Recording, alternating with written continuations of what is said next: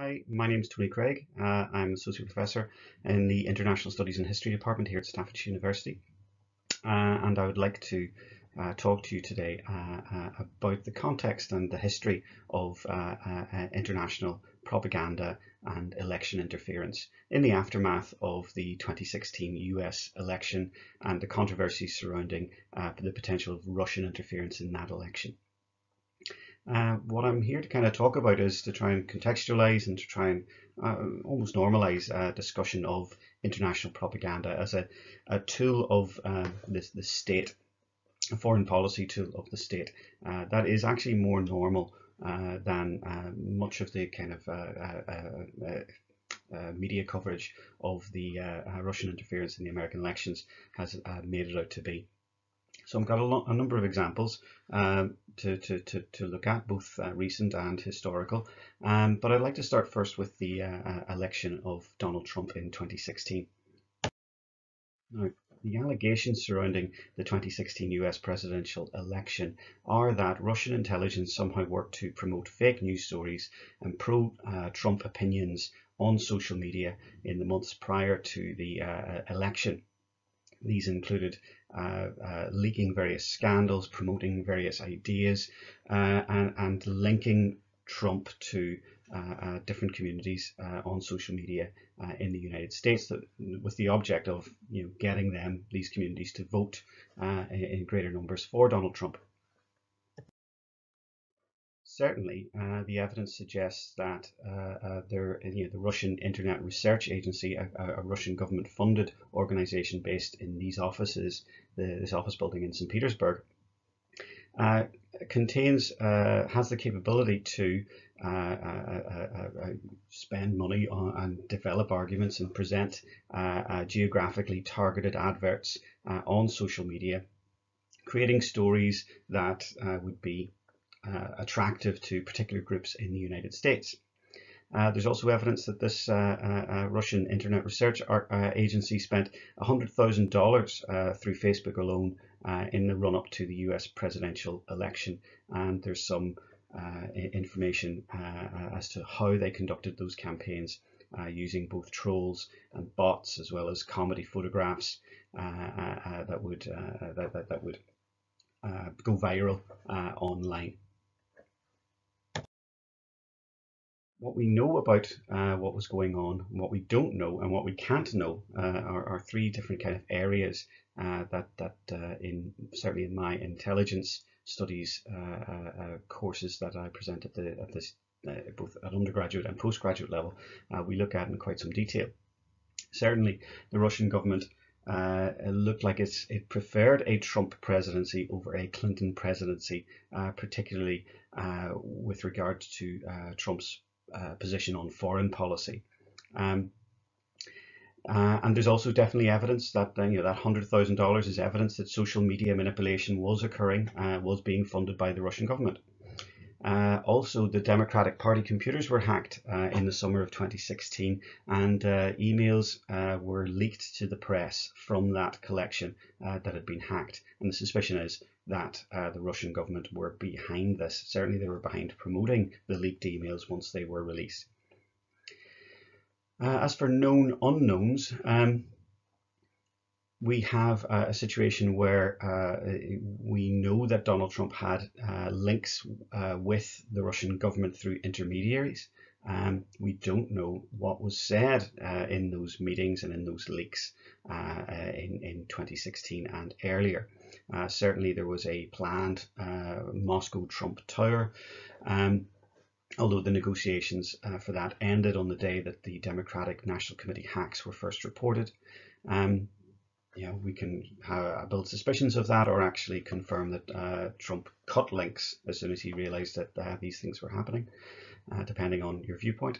And that officials from the Russian government attempted to make contact with the Trump administration in waiting and early in government. Well, again, you could call that suspicious, or you could say that every government in the world was trying to contact the Trump administration in waiting after it was elected, as well as early in government.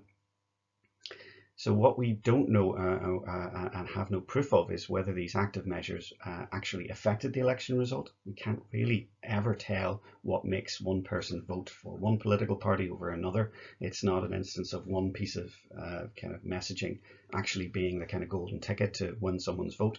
Often there's lots and lots of different sources.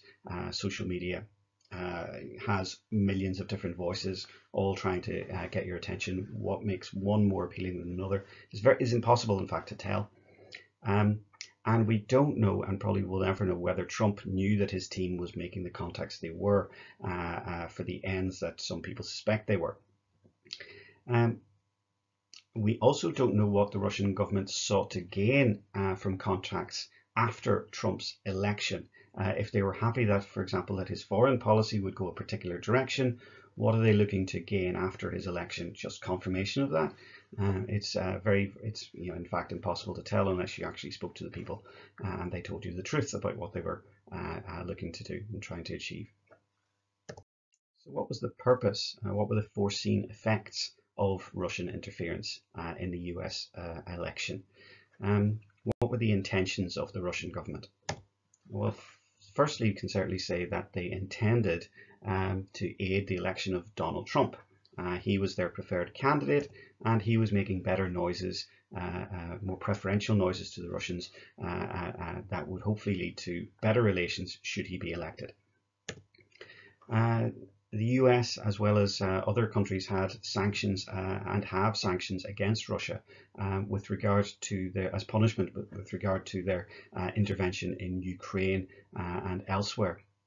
NATO's expansion into the Baltic states and NATO's interests in Afghanistan and Central Asia generally mean that relations between the West and Russia have been pretty poor and getting worse over the last number of years. So the hope, generally speaking, was that Russia would somehow improve relations with the US if Trump were elected.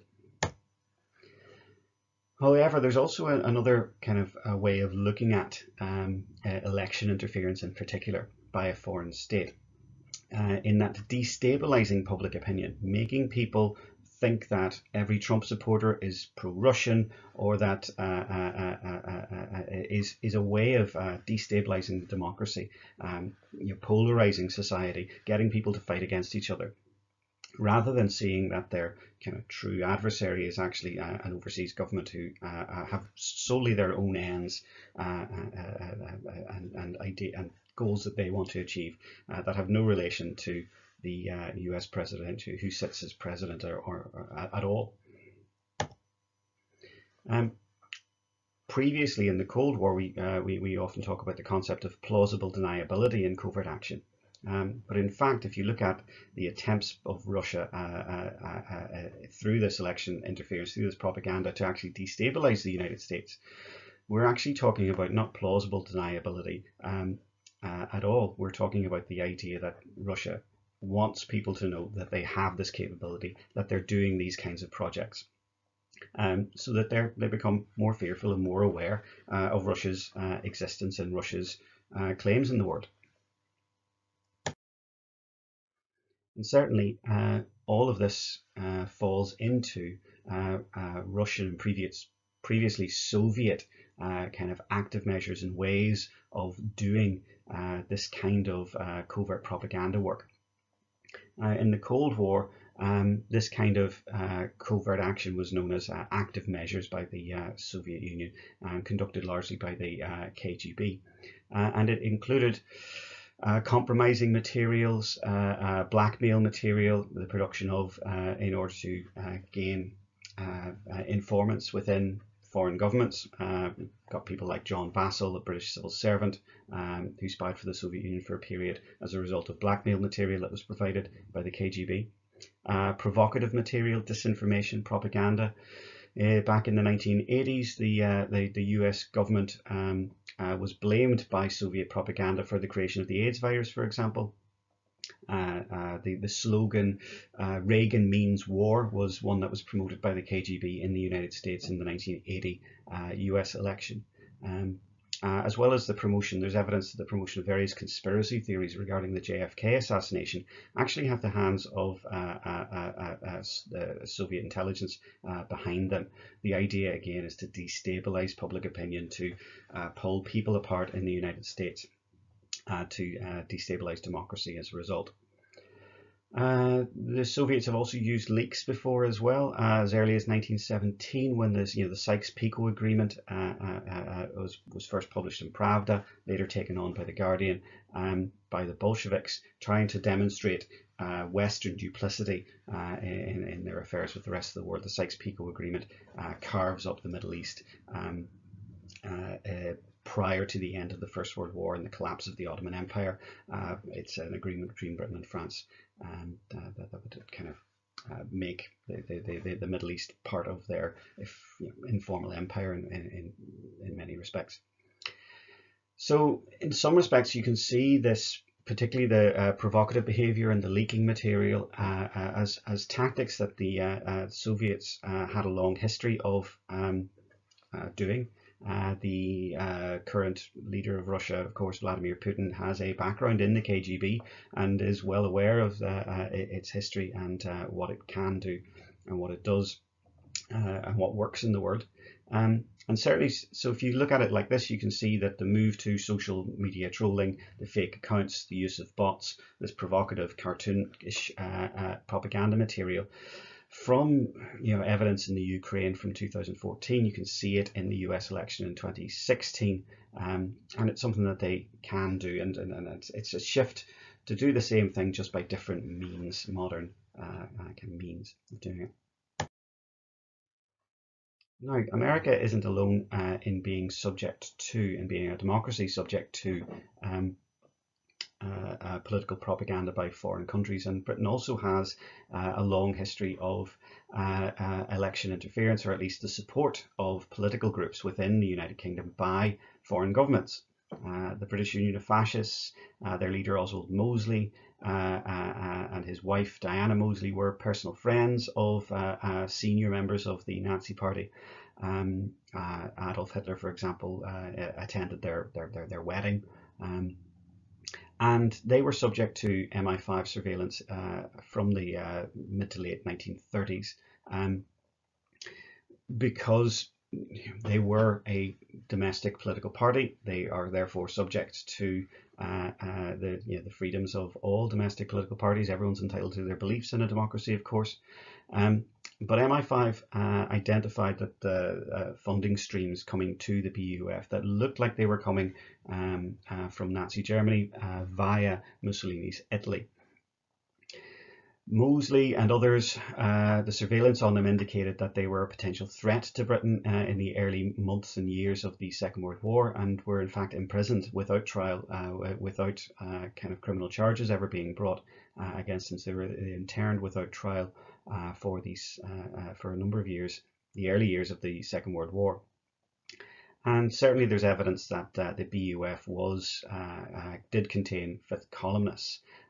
William Joyce, who, although he had left the BUF by the time the war broke out, he actually flees to Nazi Germany fairly early on in the war, and reports for service to the Nazis, where he becomes the voice of Germany calling, known as Lord Haw Haw. This kind of political interference in Britain is not something that Britain does not reciprocate in, and in fact Britain has a long history of participating in propagandizing and manipulation of public opinion elsewhere in the world. Now, the Zimmermann telegram of 1917 broadcast, it was a real message. It was a coded message sent from Germany to Mexico, basically promising for Mexico that in the event of a German victory in the First World War, and if America had been involved in that war and Mexico came on Germany's side, well then Mexico would be allowed to have its territory, the old Mexican territory in the southwest of the United States, returned to it. This was territory that had been given up after the Mexican-American War back in the 1860s, This, the Treaty of Guadalupe Hidalgo, and basically meant that Mexico still had a claim, and this claim would be fulfilled to Texas, Arizona, New Mexico, California.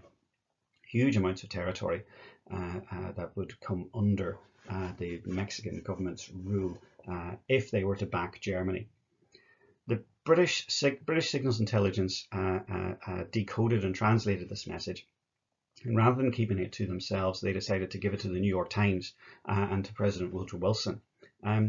This was, a major coup for British Signals Intelligence, and it was something that they, arguably should have kept to their chests in order to protect the source, because they were clearly reading German diplomatic codes, but it was considered to be far too important.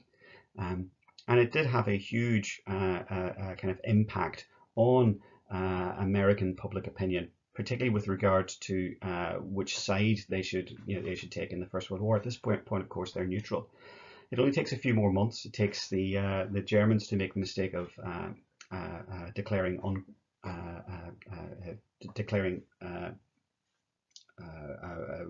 warfare against American shipping in the Atlantic Ocean for American opinion to could shift entirely, but the effect is there. They've been softened up significantly by the Zimmermann telegram. Now, the Zimmermann telegram, the benefit of the Zimmermann telegram was that it was true. But in the Second World War, when prior to America joining the Allies and Britain in their recurrent fight against Germany,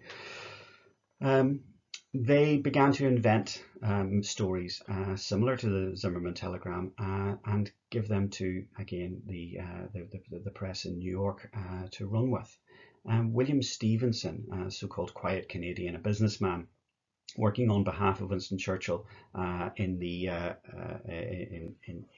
Rockefeller Plaza in New York, he established an organization known as British Security Coordination, which had links with the FBI, it had links with the president, it had links with American intelligence, but it also supplied the American press with stories that were designed to put fear and distrust of Germany into American public consciousness.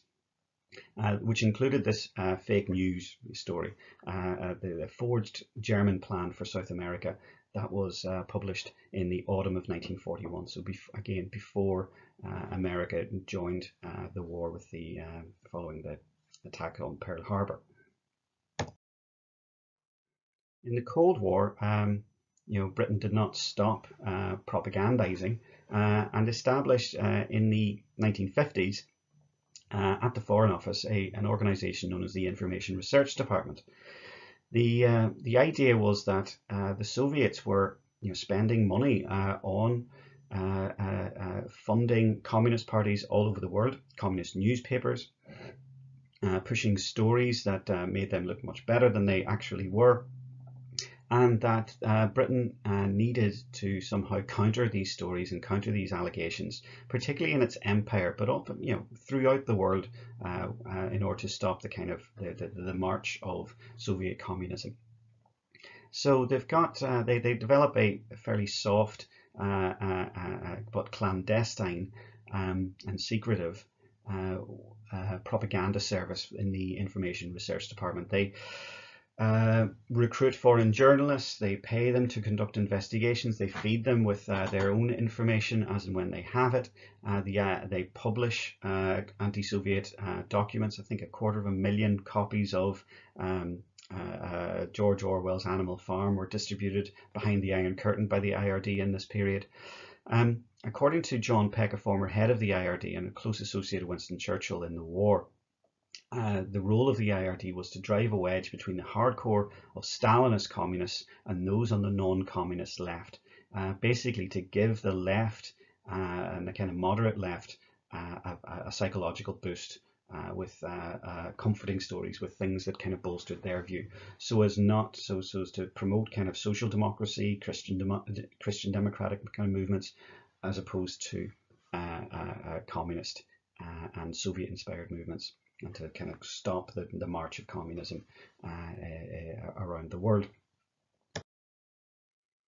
But British the IRD is a Foreign Office institution. MI6 certainly had a more covert kind of approach to propagandizing, far more akin to the British security cooperation happening in America in the 1940s, in the early 1940s.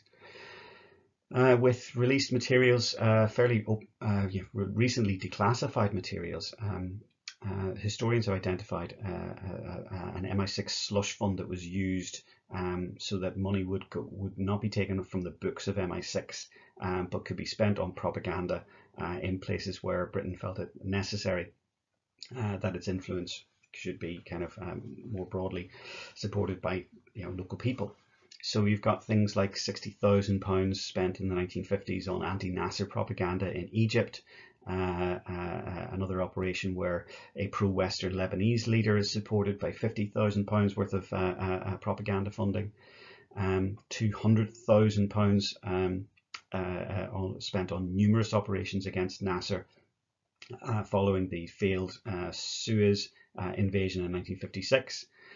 You've also got money being spent in Syria. You've got money being spent in places that we don't know about. Likely the money that they were spending here was American money left over at the end of the Second World War by the Special Operations Executive to kind of prop up MI6 operations now that Britain was out of the war but broke. We can still see this happening today. The UK does conduct strategic communications operations overseas. From September 2015, in the aftermath of the Commons vote against military action in Syria, the UK government felt that it was necessary to be seen to be doing something in Syria.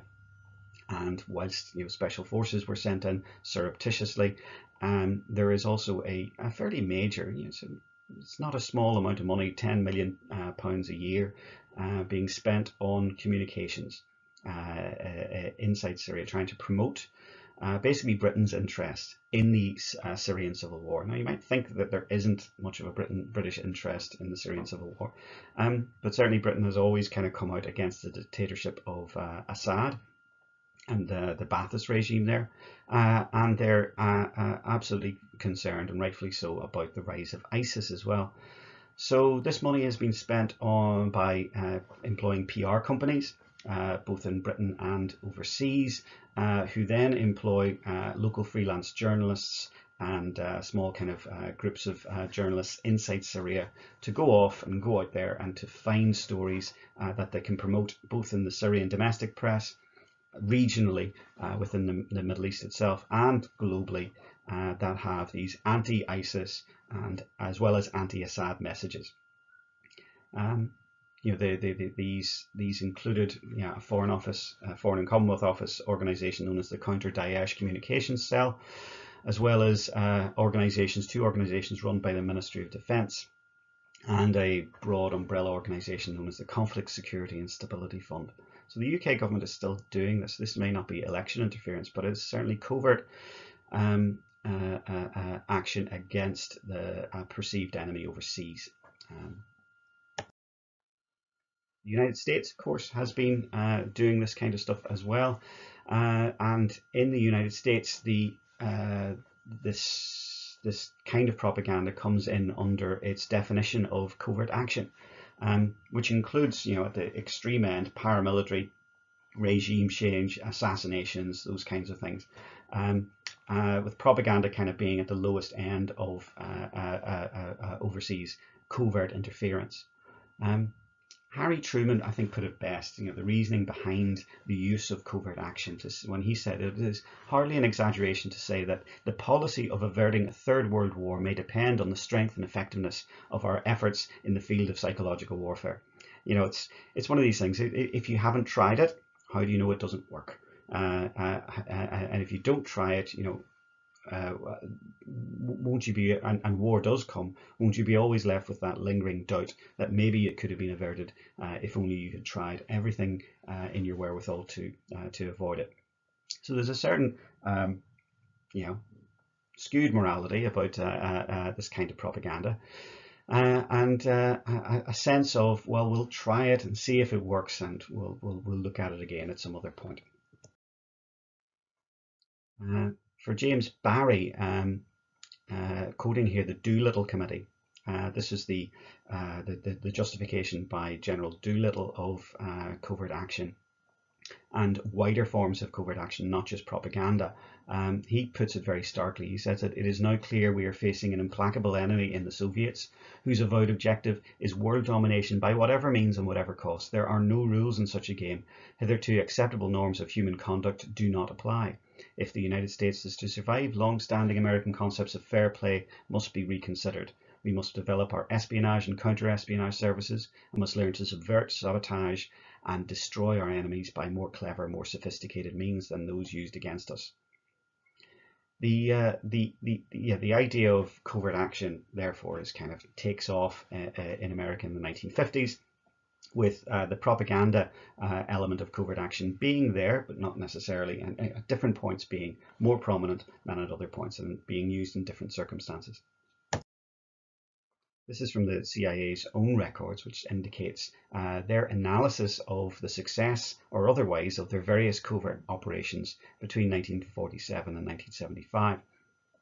And you can see at the top line, these are the successful political or propaganda efforts. So there are successes for that promote democracy inside a dictatorship, that promote democracy against anti-democratic elements of a country, that there's propaganda that promotes pro-US elements resisting dictatorship, as well as removing elected leaders to replace them with democratic elements, as well as, in the most extreme example, removing elected, popularly supported leaders and replacing them with pro-US elements, with no indication whether they're democratic or not. So there's lots and lots of successful, as well as a number of unsuccessful political or propaganda operations that are mounted by the CIA. They were unsuccessful in Cuba. There's a project that's unsuccessful in Vietnam, and an unsuccessful project in Indonesia. But there's some successes in with Radio Free Europe, a propaganda service broadcasting into the Eastern Bloc. It's still around today. You can listen to it. It's online. Radio Free Europe. Just Google it. They've also got successes in Italy and in France and in the Philippines. I'm going to look at a few of these examples and kind of tease out a few ideas from them. So British Guyana is a particularly curious area. It's part of the British Empire, and therefore it's governed from London. It has, in the Second World War, its economy was bolstered by its aluminium ore and its mining capabilities. It's famous, of course, for sugar. Is where you get Demerara sugar from, and so on. And in the 1950s, its population was kind of divided into three-thirds: a broadly Black Caribbean population, an Indo-Guyanian population, which are kind of descendants of indentured workers brought in from India in the 19th century, as well as a kind of a white population as well. The Indo-Guyanese and the Black Guyanese population united in the 1950s behind the People's Progressive Party and campaigned for independence. The PPP had a fairly radical social program, but lots of countries had that. But Britain had the NHS, for example. And Britain hoped to grant full independence to whoever was in power there, as long as they were democratic. They didn't mind so much in the early 1960s. The PPP were led by this man, Chetty Jagan, along with his wife, Janet Jagan, with a kind of further down the leadership kind of spectrum, Forbes Burnham. The Americans figured that, were first to figure that Chetty Jagan and Janet Jagan, Janet was an American herself, may be communist kind of stooges and fronts, and that if Britain were to grant British Guyana independence, then British Guyana would very quickly become a communist state in South America, and that's something that the Americans did not want. In the early 1950s, Britain responded to these early kind of concerns by the Americans by shutting down the Constitution and the Parliament of British Guyana and investigating, significantly investigating. You know, they raided their offices, they raided their homes, the PPP. MI5 were involved aiding the local special branch, desperately trying to find evidence of communist leaks. Now, there were communist links. There were some links between Janet Jagan and the Communist Party of Great Britain, but there's very few and no direct links with the Soviet Union at all were found. And so gradually the constitution was reinstated, reforms and kind of moves toward independence were continued, albeit at a slightly slower pace. But it was still hoped that British Guyana would get its independence in the 1960s. But in 1961, following the failure of the Bay of Pigs invasion by the United States and the CIA, the US began to block British plans and stalled the independence of British Guyana. In February 1962, Dean Rusk, the US Secretary of State, wrote to the Foreign Secretary in Britain, Alec Douglas Hume, and said, "It is not possible for us to put up with an independent British Guyana under Jagan." Hume replied to Rusk by saying, "How do you suggest that this can be done in a democracy?" So through 1962 and 1963 and into 1964, the CIA funded a split along racial lines of the PPP, propagandizing against the Jagans and in support of the Forbes Burnham. They also funded the world's longest general strike, where largely black workers were in British Guyana rose up against the state, and this included the Jagans, in order to again promote Forbes Burnham as the kind of the black liberation leader.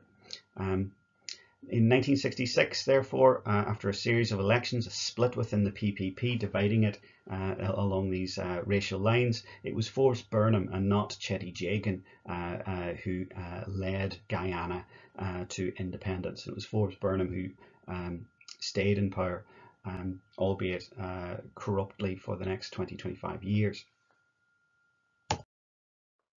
In Chile, the stories of the Allende government and its fortunes were thoroughly dependent on CIA funding through the 1960s and into the 1970s. The Chilean experience is similar to experiences right across South America in the 1960s, 70s, and into the 1980s. Operation Condor was a CIA operation in which training and support was given to right-wing dictatorships all across Central and South America, from Argentina through Brazil, Paraguay, Uruguay, Bolivia. And some of these regimes that were funded by the American government were murderously harsh on opposition. It's estimated that between 1975 and 1985, up to 35,000 people were killed or otherwise disappeared in these right-wing dictatorships supported by the American government. Culminating, the issue of the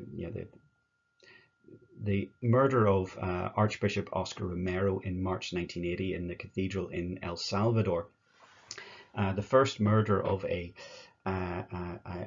Catholic archbishop since St. Thomas of Becket in the 12th century, was absolutely horrifying to huge amounts of world opinion. Oscar Romero, the murderers of Oscar Romero were not Americans, but they were trained by Americans as part of this Operation Condor happening in the 1970s. And he's since been made a saint by the Catholic Church. The long-term effects of this kind of covert action can be profound. Certainly, when the British and the Americans, MI6 and the CIA, used propaganda to oust to feed an insurrection that eventually ousted the elected Prime Minister Mossadegh from Iran in 1952. They replaced him with a puppet in the person of the Shah of Persia and the Shah of Iran, who was far more pliable, but also had, a secret police, a so-called Savak, that would that terrified the local population and shut down all opposition to his rule. And this kind of concentrated opposition and concentrated hatred toward the West when it became apparent that this had been a British and American-backed project. So much so that in 1979, the Iranian Revolution didn't look anything like Dr. Mossadegh and his nationalizing of the Anglo-Iranian Oil Company. It looked like something far, far worse in the Ayatollahs and the Islamic dictatorship of Iran. The anti-Western feeling within the Iranian government continues to this day. Nothing truer was said by President Nixon than when the president done it, that means it's not illegal when it comes to, especially when it comes to international propaganda. The president is absolutely within his rights to use these kinds of methodologies overseas. There's nothing against doing it under domestic law. Where it becomes illegal is when it happens by other states in one's own country. So Nixon is absolutely right when he says this, but he's completely wrong if he were to go to one of the countries that they were actually active in. The issue of legality and illegality, morality and immorality, and ethics and the lack of in these kinds of propaganda projects boils down to I think what James Woolsey of the CIA said back in the 1970s, that the United States must retain the capability to do something in between sending in the Marines and sending in former President Carter. It has to have something in between military force and humanitarian action. And it's this idea that that some good could come out of covert action. That good could be affected upon the world by this kind of political interference, that one trusts one's own kind of set of ideological principles as being true and good, is something that lies behind many of the justifications of this kind of work in the world. But for a former US Defense Secretary, the opposite view is also apparent. What right does the US have barging into other people's countries, buying newspapers, handing out money to opposition parties, or supporting a candidate for this office or that? Doesn't democracy have a right to work itself out in its own areas? What right does the US have to work it out for other people? But overall, what this lecture hopefully has shown is that there's little tactically new in Russian interference in the US election. And it's not just Russia who does this kind of thing, but plenty of countries are involved in it, and including this country, including to this day. The only issue is when Trump becomes complicit in Putin's campaign of interference. That's when it becomes illegal, and that's when it becomes most dangerous, of course. Social media, I would argue, and wider online media offer only new methods of deploying rather old techniques. As we've seen with Syria, new efforts are being made by Western governments to the whole period of the global war on terror included websites, YouTube videos, social media communities funded by Western governments that would countered terrorist messages and messaging, and propagandized pro-Western values. The SNTT.me was Say No to Terrorism. Middle East was a CIA-backed project like that. So according to US figures, this kind of interference in politics, according to that table between 1947 and 1975, has a 62% success rate. So 62% of the time it doesn't make things worse. Now, if you went to a doctor and said that he had a treatment that would have a 62% success rate, you might not take it. But if it was non-invasive, if it didn't have any risks associated with it, then and the alternative was something terrible, then you might take it. you might at least try it. The issue is that, for me anyway, is that the 62% success rate belies the fact that there is risk involved. The risk to international reputation, the risk to the long-term damage to a country by participating in interfering with in other people's business is something that isn't something that the Russian government particularly care about. In fact, it's beneficial from them, but it is something that Western governments need to take much more cognizance of. Thanks. Thank you for watching, and I hope you enjoyed the talk today. If you'd like to know more about what we do in the Department of International Studies and History, the courses we offer both at BA and MA level, don't hesitate to go on our website. You can just Google it, International Studies and History at Staffordshire University. We'll get you there. We also have a Facebook page where we keep in touch with our current students, our alumni, and anyone interested in kind of keeping up with us, as well as a Twitter feed. Staffs Uni Hippo at Staffs Uni Hippo is the Twitter feed. We also have a student research journal if you want to read some of the kind of products of research within the department. That's mostly undergraduate, it includes some postgraduate research as well. It's called Set in Clay, and it's accessible via our Facebook page, facebook.com/setinclay. It gets put together every year by the students at Staffordshire University, and another one should be out early in the summer. So take care, thanks for watching, and goodbye.